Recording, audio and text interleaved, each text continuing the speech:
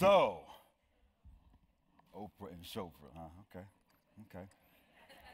Clearly my job is not safe.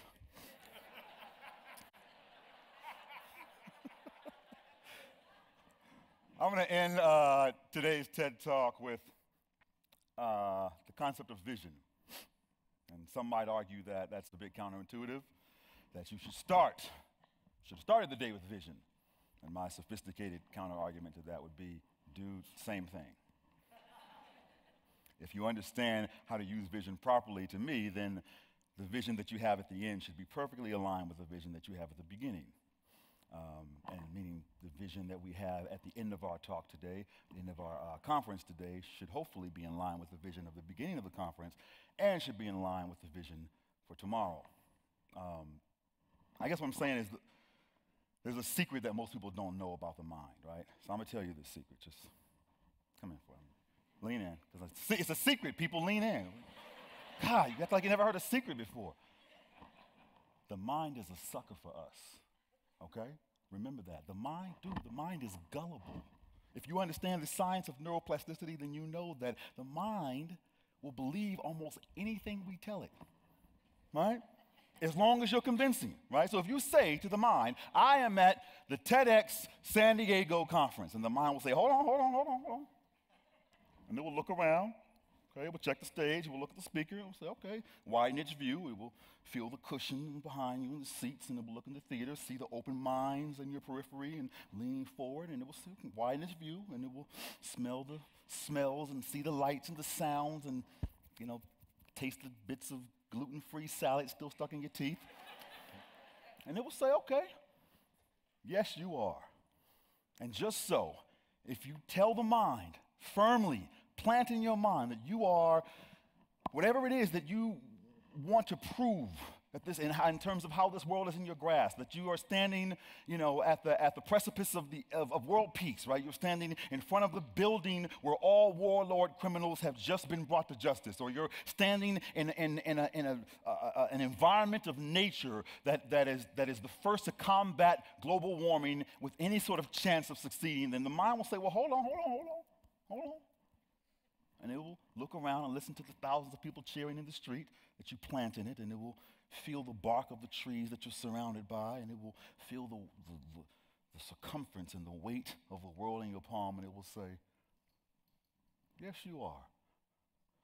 So everyone close your eyes right now. Close your eyes, everyone. I can see everyone, so don't try to cheat. All right? You're in a safe space. No one's going to grab your bag or stick their finger in your ear. Just close your eyes. And I want you all to take a deep, slow breath in. Hold it. And now exhale. And now firmly plant in your mind one singular vision for the world that you want to see and how it is that you can impact it. Doesn't matter how far-reaching it is, one way that you want this world to change and how you're going to be a part of that. Firmly planted in your mind. See it, smell it, taste it. What's beneath your feet, what's in the air, what's pressing against your skin. Now take one more deep breath. Exhale. Open your eyes. And so it is tomorrow again, which means I take over my world today. See, I speak in present tense because these events are in play, and, well, I can't see it going no other way. And so it is already done.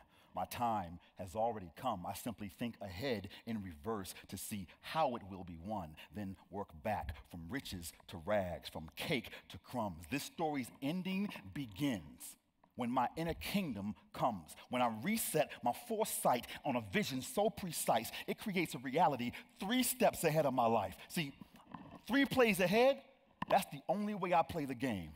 I'm not the small forward or the power forward. I'm the fast forward 3 frames. Not the quarterback or the running back. I'm the coming back to reclaim. I am now able to see the future before it came.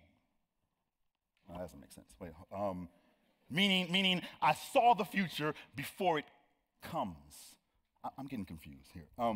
Okay, meaning this game will be won in 3, split indecision in 2, refocus my vision on 1, and 3 choices ago, it was already done. I speak in present tense because these events are in play, and I can't see it going no other way. And so, my victory has arrived.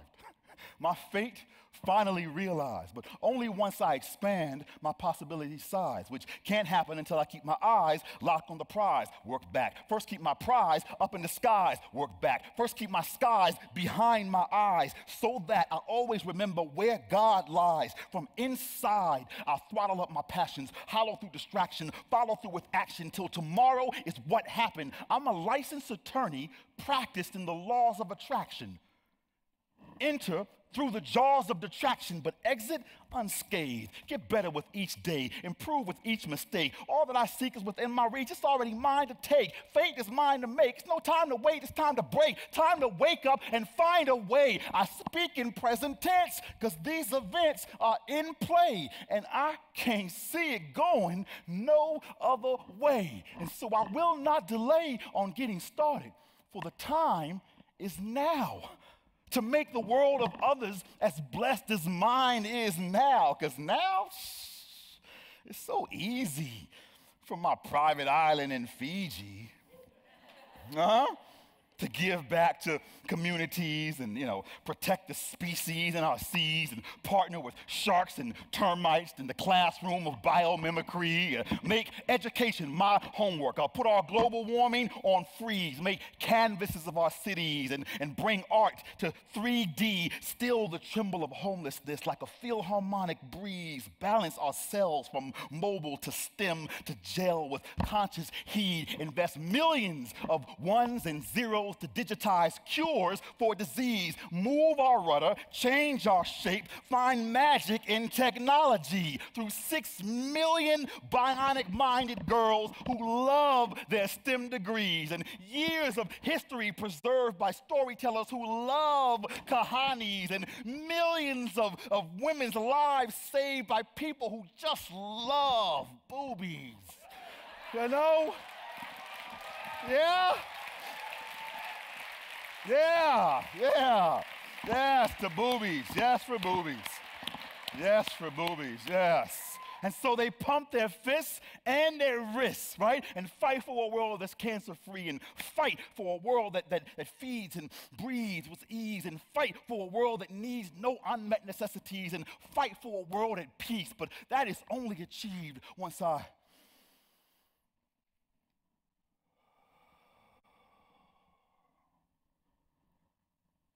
work back up the degrees on my black belt like a brawler, my PhDs like a scholar, my MVPs like a baller, my GMP like a dollar that keeps tripling in worth, thickening the purse. But first I work back, outsmart debt and get financially free, advance and relieve myself of unsupportive beliefs, demand to succeed in everything that I seek. Before that's reached, I work back, overthrow my flaws, sanction my inner laws, expect the effect. But first, stand for a cause. Expect the effect. But first, stand for a cause. But first, avoid the pitfalls. But first, learn from mistakes, which can't take place until I work back. Act in the face of fear. Laugh with a face of tears, which I won't learn until I make learning my career. So I read books for the hell of it, educate my intelligence, which really isn't relevant unless I also start to strengthen my other quadrants, body, spirit, and heart. So I work back, cut fat, and get muscles cut. See my body healthy. Wait for my mirror to catch up. Let's go. See my spirit wealthy, wait for my pockets to step up, which doesn't get much if I don't hustle every night, which triples my hater population, so I must be doing all right. But that's only within sight. Once I reprogram myself, rewrite my mission statement, and re-slogan myself as an alchemist who turns choice into truth, beliefs into acts, crumbs into stacks, and doesn't wait until I'm rich to give back, because even when I have nothing in my way. So I work back begin my tomorrows today. I speak in present tense because these events are in play and I can see it going no other way. I am not a successful accident. I am the result of prayer, poise, and practice. And I'm not some medium or clairvoyant or telepathic. Nah, I'm a fortune teller who tells my fortunes what's going to happen. Writes the fortunes for my cookies. Keeps my fortune stacking. I hold my whole world in my hands, firmly in my grasp, and let globe become crystal, through which I behold and witness this vision into existence. Then I work back to this moment and see this reality in its essence. But I refuse to call it my future. I call it my present, and so it is already in play. I call it my now, and so it is already in motion. I call it my truth, and so it is already inevitable. I call it my destiny.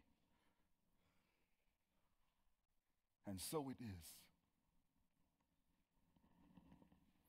Thank you. Thank you, guys.